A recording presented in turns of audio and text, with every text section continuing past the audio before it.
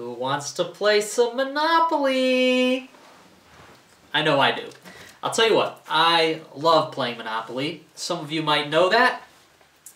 And those that don't, I'm always open for a game. But one reason why I love to play Monopoly is because you cannot play it without people. I know some of my board game friends look down on it because the game is a little dicey. It is a bit of a game of chance, but it is not all about chance at all.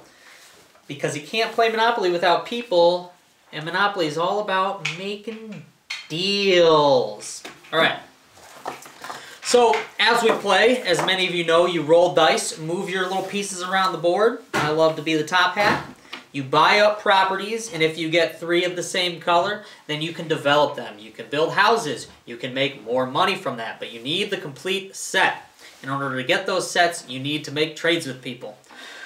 Well, there are a few spaces that you don't want to land on. Most of these spaces are pretty good, but of course if someone else owns a property, you don't want to land on that. And there's one other place that most people don't want to land on.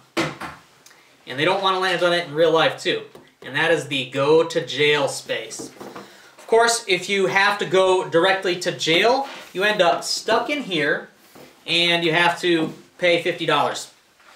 Or you can roll 3 times if you get lucky. But I'll tell you what, in my own playing, that is the place where I want to be once the game starts to develop. And the reason that I want to be in jail is because it is safe there. And I can still collect money. I can still collect money from St. Charles Place, send down my little guy who's just visiting, and I say, hey, could you collect money from me from St. Charles Place and bring it back? It's just a short walk. Oh, that was such a good trade that we made earlier for Pennsylvania Avenue. Gotcha there. But in all honesty, I think a lot of us might feel like we are in jail right now. Now, we might be joined with people we love, with our wonderful spouses, our children, sometimes our parents, and that is really nice, but it can also feel a bit tight sometimes. But the bottom line is, when you're in jail, what is something that you can't do? You don't have freedom. You don't have freedom in the way that we sense it. We're not free to go wherever we want. We're not free to congregate, and it can be very hard. It can be very lonely. But I find strength, honestly, during this time in reading Scripture. And I am inspired because in these Scriptures, my strength is not derived from the superficial freedom that I might have. It's really derived from the freedom that I have found in Christ Jesus. And this freedom is so important because it is independent of my circumstances. This freedom is given from God. And the Apostle Paul really understood this. The Apostle Paul was a person who, after he was witnessed to Christ, after he saw Jesus, he started the early church, really, along with the other disciples. But he especially went out to different churches around Greece, around people who weren't a part of the Jewish movement. And as he was doing so, he got in trouble with some of the local authorities. And so they sent him to jail, which was terrible. I mean, he suffered quite a bit for the sake of the gospel.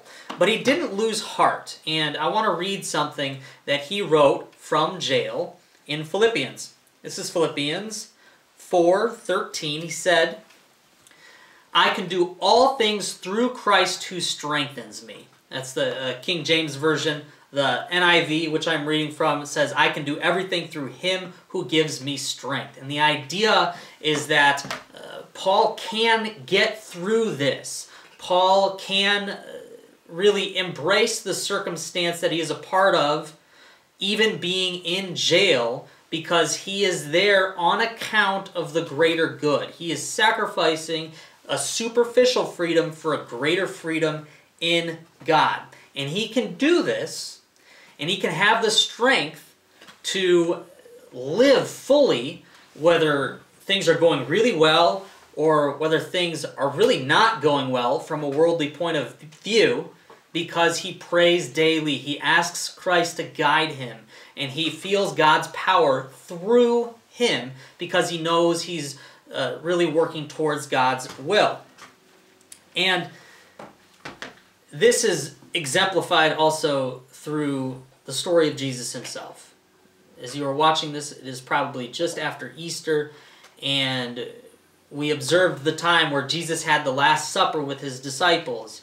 He was crucified on the cross on account of our own sin and our mistakes. But hope was not all lost.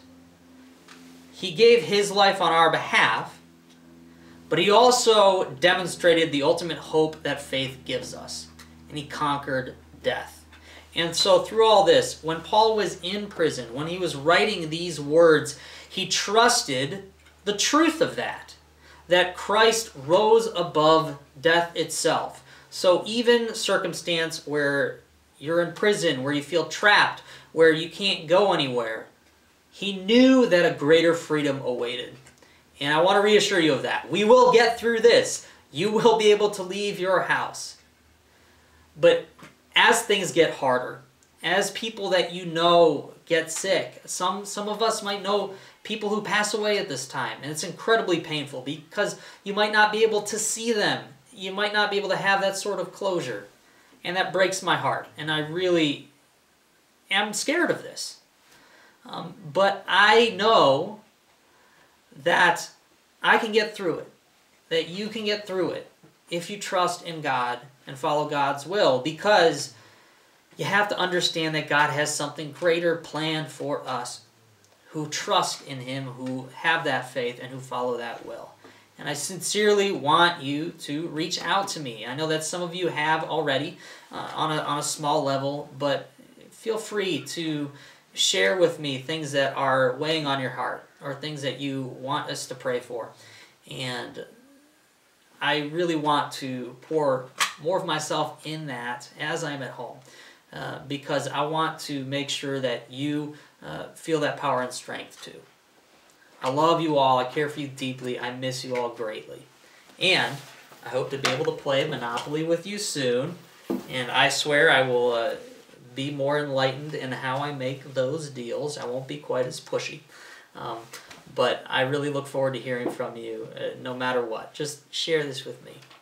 I love you all. We'll see you later. Bye.